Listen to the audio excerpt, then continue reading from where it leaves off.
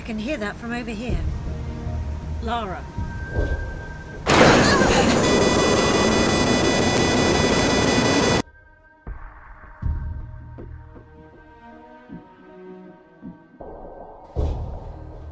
Lara. She's developed a fear of disorientation. It seems no matter how long she spends in one place, after a certain amount of time, she starts to panic, feeling of becoming lost. How am I supposed to look inside my heart and become an individual when you just want me to be a clone of you? This is not you talking, Lara. It is now. So you haven't had your eyes aligned down the barrel of a gun for the past 4 years after all.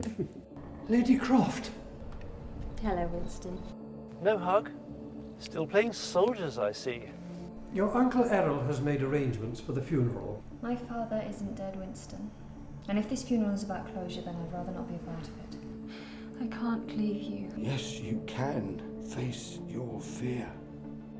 If your father had gotten what he wanted, maybe we would not be stood here having this discussion. There is time. For what? To save the world? Absolutely. Richard Croft was not the man to find you in those mountains, Lara. It was me. I need to find my own closure. And how exactly do you propose to do that? I'm thinking about it. The Ascension stone. It says here that Father believed this to be the key to understanding the truth behind 2012.